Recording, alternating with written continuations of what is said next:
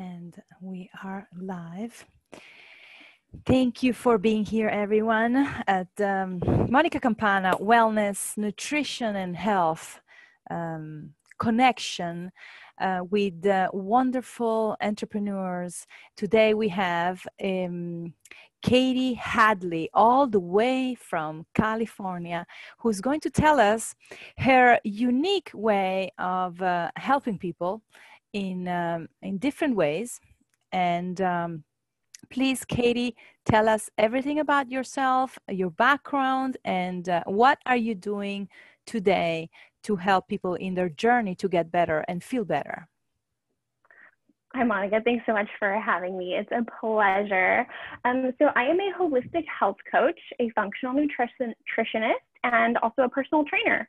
And so I got into the field of health pretty early on as a teenager. I had my own health struggles and kind of got to the point of being tired of taking the pills and decided that I wanted to look at just improving the root cause of the dysfunction. And the real reason was because I just felt like I wasn't living my best life, and I wanted to be, right? Don't we all?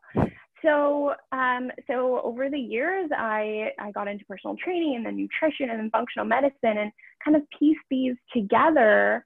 And now I'm able to help individuals to optimize their own health so that they can start living their best life as well. Now, you said functional nutritionist. Now, what's the difference? Because some people don't know the difference between a normal nutritionist and a functional nutritionist. Great question. So functional nutrition really focuses on how whole natural foods can play a role in promoting health within the body. And so it's very individualized based on each person. It's not a one-size-fits-all approach. It's looking at what is this individual's unique needs and what foods, what way of eating will support this person's health.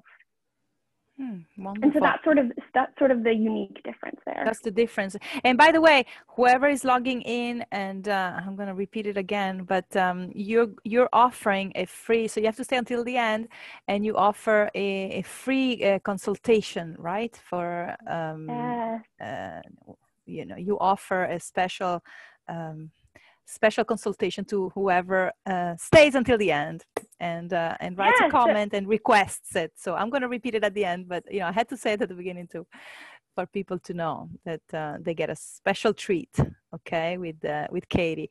But Kaytee, so tell me, we were talking about all these resolutions, New Year resolutions. Now, we're approaching the end of the year, and then everybody's, going to be pumped up and doing these New Year's resolutions. And usually they revolve around losing weight, doing more exercise. And usually they last 1 month, maybe 2 months, and that's it. Now, what do you do? What do you suggest? How can you help people in that sense? Yeah, you're right. Studies show that most people fall off of their New Year's resolutions around February, which is a little bit discouraging considering that's only the second month out of the 12.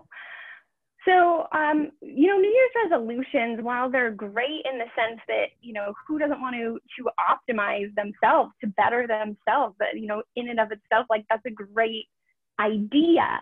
But the way that we go about it sets us up for failure, right? So typically what we see with New Year's resolutions is around diets and around the gym memberships. And that might be a little bit different right now with gyms being closed and everything, but usually it's around exercise and nutrition. And what happens is we create this specific way that we say we're going to do it. I'm going to work out 3 days a week, or I'm going to follow this specific diet. And what it doesn't take into account is that our lives, right? Like our lives change. We have priorities shift. We have time restraints. We have all these different things. And so if we're saying this one specific thing is what defines my success, of course we're going to fail. There's going to be weeks where you can't work out 3 days a week. What if you decide you actually don't like going to the gym, right? So instead, what we do is we shift that goal by first diving into why it's so important. Why is going to the gym 3 days a week so important? And we keep asking why. Oh, it's important because you want to lose weight. Well, why do you want to lose weight? Oh, because you want to feel better about yourself. Why? Oh, because of this, because of this. And what it comes down to, most people, you know, they don't care about being bodybuilders, right? They want to have the ability to like get on the floor and play with their kids, or go for that hike when they go on vacation, or just like feel good, not wake up in pain every day. So when we connect with these bigger whys, then we can set goals around what's actually going to get you there, because it might not be the 3 days a week in the gym. Maybe our New Year's resolution is, I'm going to start prioritizing my health, you know, by moving the way that feels best for me, by eating the way that supports my body. And then month by month, we can adapt that for what you're feeling now, for what your life looks like right now. And so while the goal is the same, right, we're focusing on health, how you're doing it, you can adjust it as you go. And so that's what I do with my clients. And that's really my belief, is how can we create this lifestyle that supports health? Not a 30-day diet, not a trend, not a challenge, but how can we live to foster health and adapt that as we grow and we change and our lives evolve. In the long term, in the long, exactly. You know, it's so you go to the root of the issues, and you go to the root of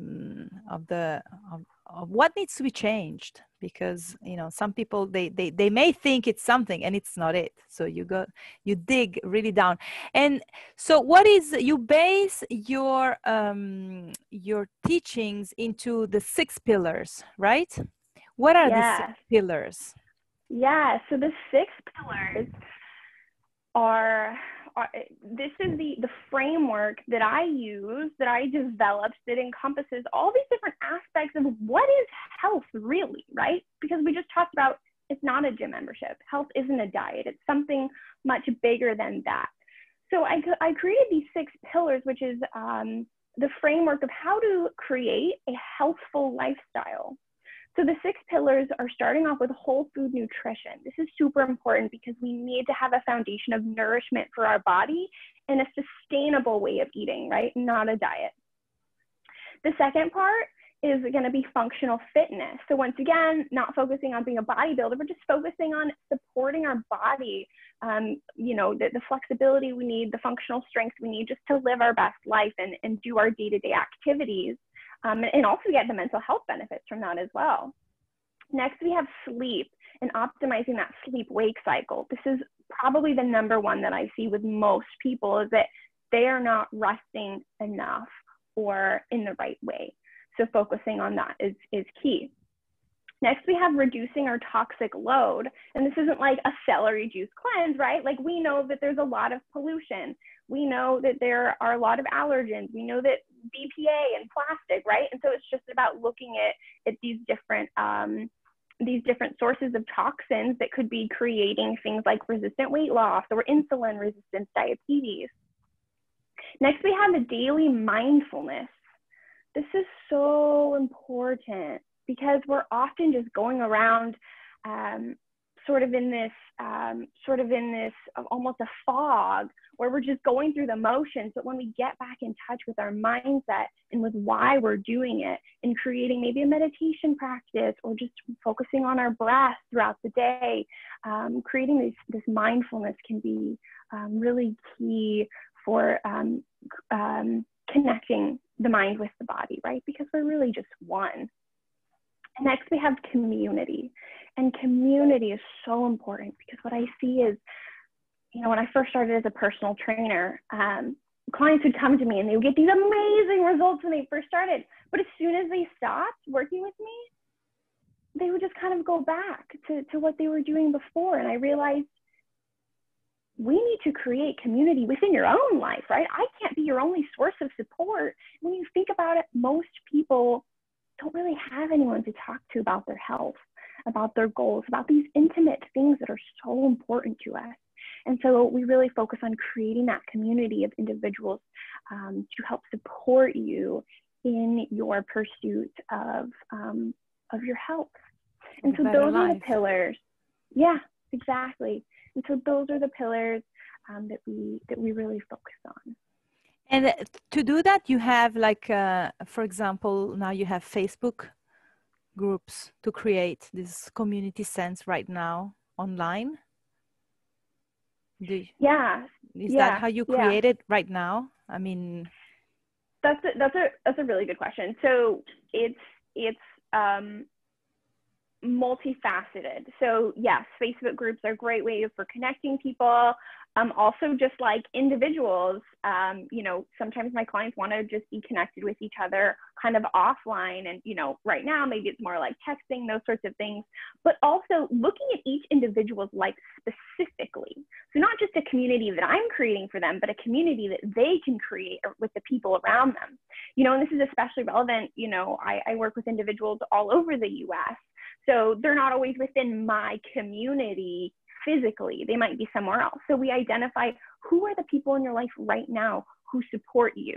Who are the people that maybe don't know what you're going through, but you think would be supportive? And we identify what kind of support they can provide, whether it's tangible support, right, helping cook dinner, or whether it's like emotional support. And we identify ways to integrate these different people into their lives so that they can create that community for themselves as well. Wow, that's wonderful. So you really have like a truly holistic, you know, with a W, not with an H, approach to health. It's wonderful. And how do you? So you have one-on-one mainly, or do you have also some small group courses or that you offer? So right now I do one-on-one. I feel that each individual's unique health journey is so unique, right? Like for each of us, health looks so different. And so what happens is when individuals first start working with me, it's a one-on-one setting. And then when they're done, if they want to, they can move into more of like a group, kind of like a maintenance support type group after they've identified what building that healthy lifestyle looks like for them, and they've been able to implement it. And then it's a little bit more hands-off, and it's just kind of more support in that way. I see. And again, people can find you. I think we put all the information on the best way to find you is through your website, through your email. What is the best way to get in contact with you? So my website is kayteehadley.com. Kaytee is spelled Kaytee. And you can find me on Instagram at Kaytee Hadley. Kind of all the socials is that's where I'm at. Wonderful, wonderful. And let's see, because usually, I got a comment here. We got one person. I don't know where this person is based, but do you actually treat people from around the world, or it has to be as long as they speak English, and they have a way to pay, like through PayPal, or you focus on the United States? So unfortunately, I only speak English. So in order to communicate, yes, English speaking. I don't have any international clients at this time, but if there was an international individual who felt like we really connected, that's definitely something that we could talk about. But yes, all over the United States, even before all of this COVID started, everything I do is virtual. I find that is the most accessible way to be able to connect with people in their homes. Most of us are living pretty busy, crazy lives, right? And so it's just really nice to be able to pop on the screen and, you know, interact that way. I even do the workout plans that I write for my clients.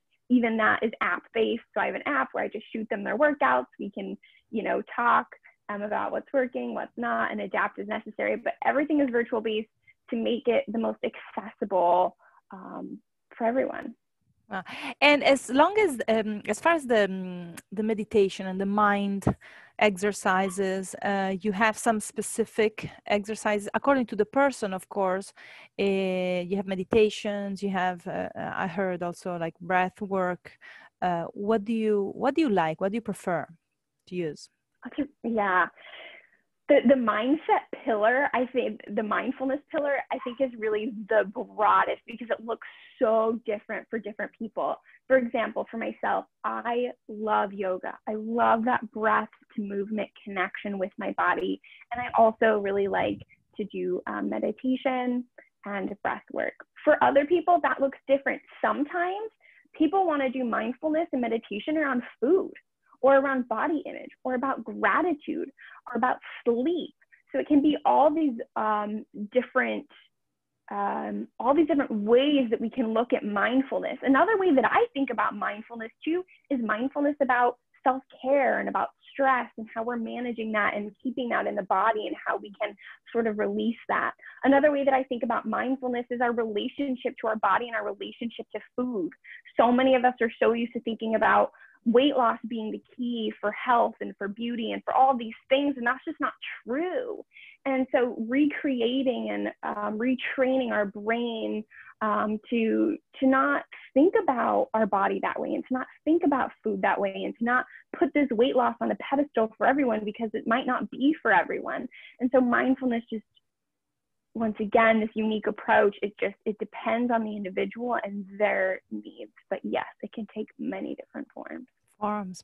And now going back to nutrition and all the time, you don't believe in diets, right? Yes, diet. I would say that I'm anti-diet. Yes. And why you don't believe in diets? Oh, so many reasons. Diets set us up for failure, right? What is a diet? If you think about the word diet in its like usual sense that we use it, we're talking about a short-term change, usually to promote weight loss. Once again, we just talked about weight loss is not the epitome of health. What happens is we end up prioritizing weight loss or that kind of superficial outcome versus prioritizing the healthy behaviors, because I could chop off my arm and I'll lose, I don't know how much weight right there. That doesn't mean it's healthy, right? If you could eat nothing but celery for a week, yes, you'll lose weight. Is that healthy? No, it's not. So instead, we focus on these healthful behaviors that might, for some people, promote weight loss if that's what their body needs at that time. So the diet mentality is focused on weight loss often, and it's often not sustainable, right? If you cut out carbs, that's not sustainable, nor is it healthy. Often these diets go against a lot of the science. Science shows us that long-term super low carb diets are not good for you.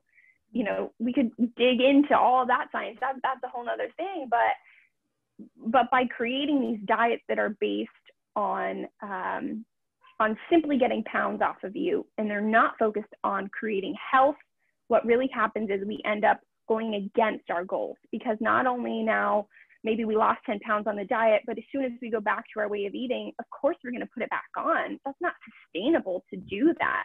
And so instead, focusing on a sustainable way of eating, and instead of taking food out and being like, you can't have this, you can't have this, it's like, how can we nourish your body? Most people aren't getting enough vitamins, minerals, fiber, all these nutrients that make our body run at its best. And so instead of taking away, we want to focus on adding. And once again, that's unique to each person, which diets are not. So by focusing on a whole food diet, we're looking at taking away, and I use diet here as just like an eating pattern. If we focus on a whole food eating pattern instead, now we're focusing on foods that nourish our body, and we add instead of take away. That's wonderful. And you probably think the same thing, I mean, about doing exercise and establishing a habit that lasts longer than 1 month. I guess you need a gradual change in your life. You know, those people that go into the gym and they want to do everything, and then they feel so bad the day after, they're hurting everywhere. You probably, you believe that first of all, this doesn't work, but you give gradual exercises as far as physical activities, right? You do. What is your approach if somebody doesn't do anything, like from scratch? What do you suggest? That they start walking? I mean, that's right. Maybe because it depends on. Yeah, it depends on the person. You're right. Like just setting this generic goal of going to the gym 3 days a week, and then you're sore, and then you don't want to go, and then what about when your childcare falls through and all these things? So I think that the first thing that's really important when you're thinking about starting an exercise routine or getting back into an exercise routine is, first of all, what do you enjoy? Because if you don't enjoy it, you're not going to do it, right? If you hate going to the gym, don't go to the gym. Like, just don't do it. Like, do something at home. If you like being outside, let's figure out something you can do outside. So finding what you like to do, what you enjoy, what feels good for your body. And once again, this might change. It might be yoga right now. It might be lifting weights later. It might be running a marathon next year. Who knows? Finding what you enjoy and then figuring out how we can make it realistically fit into your life, right? Taking into account transportation, childcare, timing. Do you live in a safe neighborhood? Can you go for a run? Do you have space in your home to do a HIIT workout if that's what you're into? So figuring out the logistics of what's realistic and what's not, and then modifying the plan to fit you. And then once again, adjusting that in the future if needed. That's wonderful. Well, Kaytee, we're almost at the end of our interview, and we had a few people watching, then they leave, but we don't know. I mean, there's only one person who left a comment, and we don't know if they live in the States, but if someone would like to have a free consultation, what is it, half an hour, 40 minutes consultation? Yeah, so I'm really excited to offer this to your audience. So it's called the Health Audit. And what it is it's a chance for us to get together, look at those 6 pillars we talked about, look at them in your life and see which areas do you need support with and how can we get you from where you are right now to that big goal, that underlying why. And we kind of create this roadmap to get you from here to there. Now, in order to do that, yes, it's usually 45 minutes to an hour. First, when you sign up, I send you this nice long questionnaire, and it's a chance for you to reflect on your lifestyle. And it also gives me a little bit of an insight into how I can help support you. And then when we get on our call, we can jump right in and talk about creating this roadmap. And then from there, obviously, if you decide you want to work together long term, we implement that roadmap to actually get you there. And if not, great, you still have a roadmap to get you started. That's nice. That's wonderful. Well, let's put it this way. If they mention like my show, maybe I'll just leave it, and if they mention my name and my show, then you can offer it to them, because we're going to have Perfect. this also on YouTube, and we're going to create a YouTube channel for health, wellness, and nutrition. So I'm just going to put all these interviews, so that's all you're going to see. And well, I think we covered. The idea is we covered a lot. We still have a lot more, I know. So we need to have you back, Kaytee. And thank you so much for what you're doing. You're helping people really get to the root of their underlying issues, that sometimes people don't, first of all is acknowledging that there is something wrong, because some people don't even acknowledge it. But once they do, then they should talk to someone like you, because it's, you really look at the overall, the whole umbrella of possibilities. And thank you again, Kaytee. Good luck with your endeavor, and I hope to see you soon. Thank you so much, Monica. It was an absolute pleasure. Thank you very much to everyone, and I will see you very soon, everyone. Bye. Have a wonderful week.